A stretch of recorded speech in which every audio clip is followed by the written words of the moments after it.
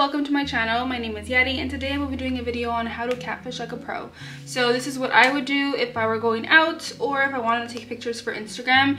It's going to be pretty much full, medium to full coverage. So if you're interested in how I got to this from this, keep on watching. First step would be moisturizer, whatever you use as a moisturizer. I use this sunscreen at the moment. This is my favorite sunscreen. I went to Japan and I kind of got a few. So yeah, that would be my first step. My second step would be, let that set, and then moving on to foundation.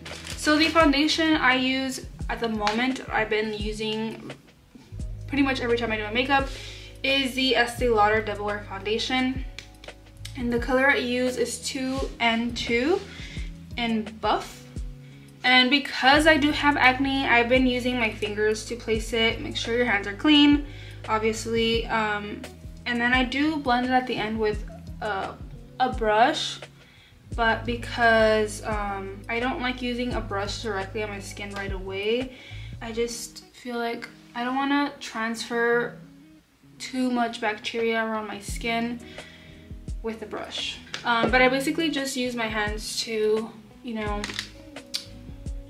do this. It also picks up less product, so that's cool because this foundation, I think it went up in price. As you can see, since I'm using my fingers, it's pretty much looking full coverage already. And although this is a full coverage makeup, it is gonna be acne friendly. Well, not friendly because all of our skin is different, but in the sense that it won't make your acne look worse. Once I've blended the foundation into my skin as much as I could with my hands, then I use my brush to kind of just make sure that everything is evenly blended. Now that the foundation is, blended and nicely placed, then I'm going to move on to my bronzer or contour, whatever. And the one product I've been using right now is the Contour one from Charlotte Tilbury. I did buy another product that I'll be trying out, but I'm saving that for another video. I kind of just place it above, kind of like the line of where my top of my ear is, right above that, if that makes sense. And then I use a brush to blend it out. And then I just start blending. I always blend up. I move on to the blush. So for blush, I have a few. Recently, I've been using the Charlotte Tilbury blush, but I think I used it in my last video, so this video I will use a different blush that I really do enjoy, and it's really dirty for some reason. But it's the Patrick Ta She's That Girl blush. And it's a really pretty pink, and it's bright. So I feel like in pictures or like going out, it's really pretty because you can actually see it. And it just brings that nice, nice blush out as compared to this. This is very shiny and you can build it up, but it all depends on what you're going for. If you want sparkle, then this. If you want more of a just pretty pink, Instagram baddie kind of look, then probably this would be better. Or something like this. It doesn't have to be this product, obviously. I'm just showing my technique of how I place it myself. And with a, it's all preference, but I will be going in with the brush this time, and I'm just going to kind of do that. And this is, if I remember correctly, I haven't used this blush in a while, it is very pigmented, so I always take some off behind my hand and then I will place it. There are different techniques for blush. This is a technique I've been using recently. Next step after the blush, let's do the concealer. So the concealer I've been using is the Hourglass Concealer, and I really do, oh, it's dirty as well. At first I liked it, then I was like weary. I saw people talking about how it creases and all that stuff, but honestly you just have to place it correctly. I know some people don't want extra steps, but if you just add a little bit moisturizer under your eyes and you're not like putting any kind of active like tretinoin or whatever under your eyes, then you should be fine.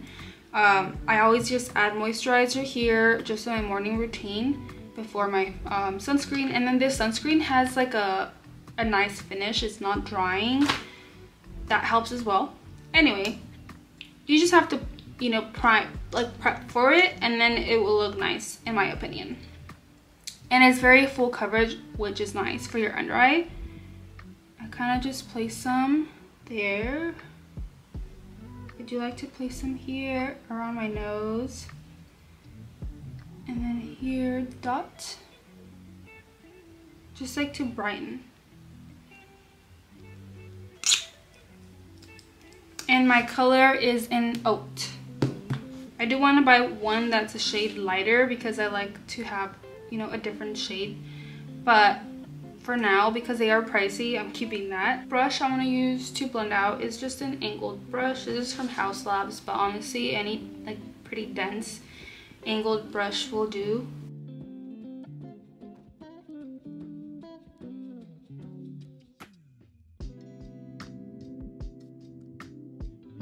That just looks beautiful to me. All preference, of course. And obviously if you have like eye bags, which I do, surprisingly today they don't look too bad, but when I'm like super sleep deprived, they look very angry. And then I always add an extra layer at the end, like after this, but I'm gonna let it sit for a couple minutes and then come back and add another layer. I want it to fully dry before I add just a couple dots, you know? After letting my concealer sit for a second, I go in with a little bit more. I just like the extra coverage it gives. And this concealer layers nicely, but I don't add more than that, just that's it. Then I go in and blend. And here too.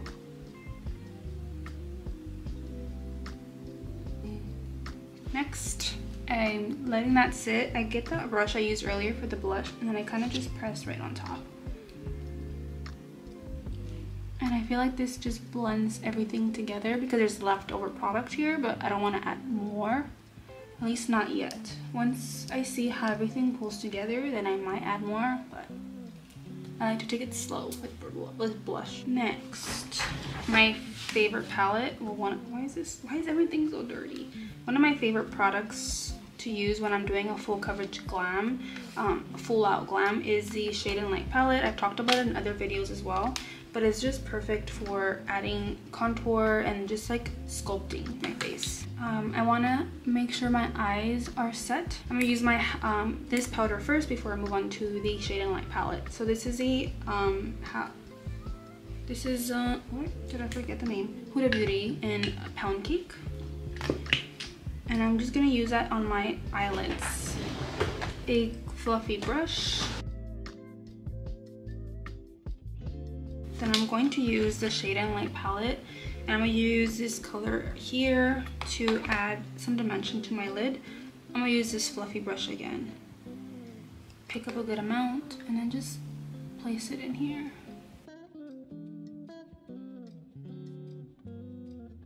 Once I've done that, I'm going to grab a different brush, and then I want to add like a lighter powder to the inner corner to bring brightness to my eye. And with this, I will just grab a smaller brush, make sure it's clean, and I'm just gonna pick up a lighter powder, and I want to just bring it in all the way to like this crease that you have in your eye and up, and I'm gonna pack it on.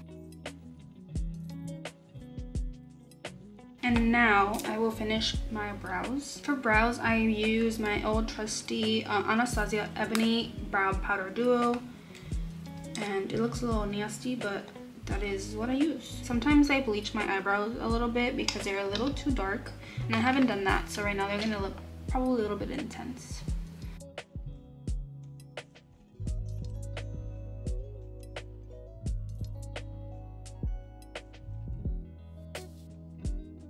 Okay, see, that's like super easy. So my next step is adding my eyeliner.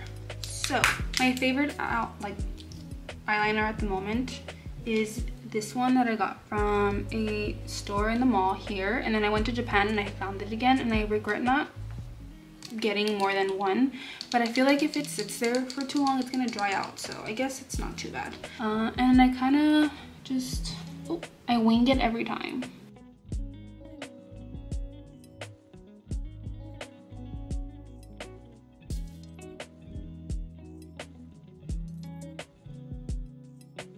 And then with just the inner corner, I will add, oh, I forgot to blend this out. I would add the thinnest line. Now moving on to the powder for my face. I will be using my black poof, and I first start with my Huda Beauty powder, and I grab a good amount and then I tap it behind my hand, and then I go in with the powder. And this powder is my favorite powder. I have this one, and then I have a mini version of the Cherry Blossom. If you have any other things you'd like to see from me, any other looks, let me know. I will do my best to try and make it happen. This year has been so hard for me to like make videos. I don't know why. I get discouraged so easily, but hopefully this time, you know, I just keep my hobby going. Oh my gosh, sorry. And I want to add some to like the rest of my face, just to make sure that everything's pretty smooth and not tacky. And now I'm gonna go in with the Shade and Light palette, which kind of feel like brings everything together, as well as adding more blush because as I feel that it's kind of gone away. For the bronzer part, I will be using this fluffy brush from It Cosmetics. It's old, so I don't know the name of it. And I will be placing it kind of where I placed that bronzer contour stuff earlier.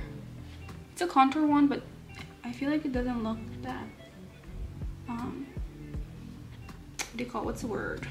That cool toned, which is why I want to say it's a bronzer, but it's this contour one. So next is adding these two powders. Dip in there with both, and then I just place it over my eye, and I use that same powder under here. I think that looks nice. And then I obviously blend it a little bit so it doesn't look so much of a line. With that same, actually with the smaller brush, I'm gonna be going in with the powder side of the Patrick Ta. Tap some out. It is pretty pigmented as well, so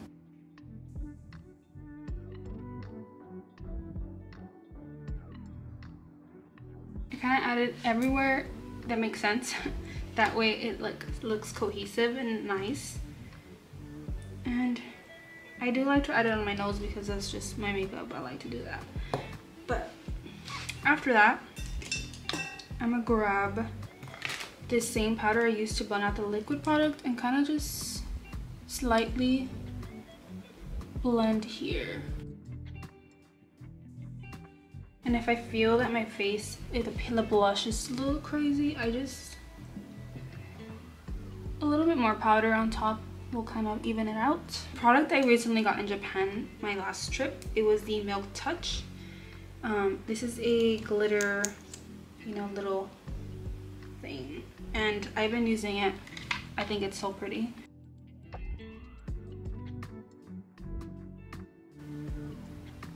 Like that. I think it looks so nice. And if I didn't already have powder on my lid, I would add it on top, but I've noticed that it doesn't set the nicest when you already have powder. So a different palette in that glitter, you know, area will look nice. And I have one, but I just don't have it with me, so I won't be using it. And next up is lashes. So I bought these lashes that are extension kit, and I've been wanting to try, so this is the perfect time. And I try not to be influenced by TikTok, but I was influenced this time. Comes with a lash bond, a lash seal, lash remover, and I've tried these lashes before. Not these exact, but I've tried the Lashify. I forgot what the brand is. Kiss. And I didn't like it, but I'm gonna try it again. And then it comes with all these and these tweezers. I think before I get to my eyes, I want to add my lips first. And I'll be using my trusty trio that I've been using forever. Well, these two I've been using forever now, but I recently added the YSL. I can't tell what it's called because I bought it again in Japan because I lost it in Japan. But it's nice. That might have been too much. I don't overline my top lip as much.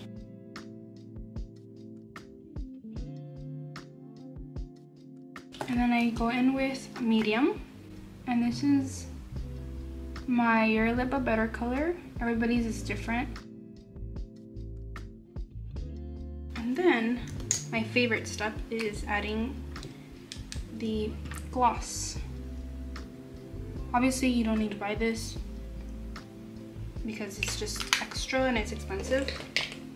But I do like the liners. These are my favorite. And let's go in with the lashes. For the lashes, I will be adding the lash bond first. Hopefully you can see. I have two 14s.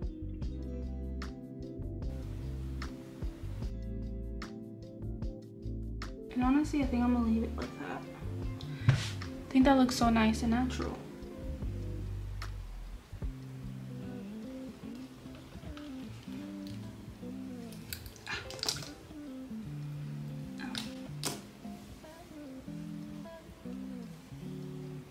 And that is it. This is how I would catfish like a pro. This is what I would use to take pictures if I was taking pictures for Instagram.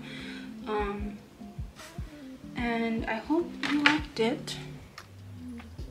Honestly, I think it came out really nice. I haven't done my makeup this like glammed up in a while. Hopefully everything looks nicely blended online. I always feel like I forget to blend something. Like it took me forever to realize I hadn't blended my nails out, but this is it. I hope you enjoyed it. My lashes look a little bit different. I think honestly adding another layer would look nice, but I don't want to waste them. I want to get used to doing it. I might add some like longer ones towards the end to bring more like that cat eye effect to add to my eyeliner, but for the moment this will work because it's pretty natural and pretty. But if I wanted more drama, I would just like add another layer. Exactly what I did, just all over again on top of this. But this is it. Let me know if you do have, hold on.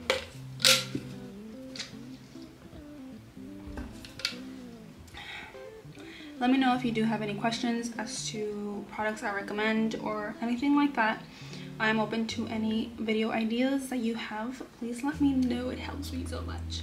But I will be back again. I plan to start posting twice a week again like I used to when I first started. I was doing so well when I first started, you know, it was a fun hobby, but then I slacked off in the last year, so I plan to do it again. Anyways, thank you again so much for watching. If you did enjoy the video, please like and subscribe to see more of me. And yeah, that is it. See you soon. Bye.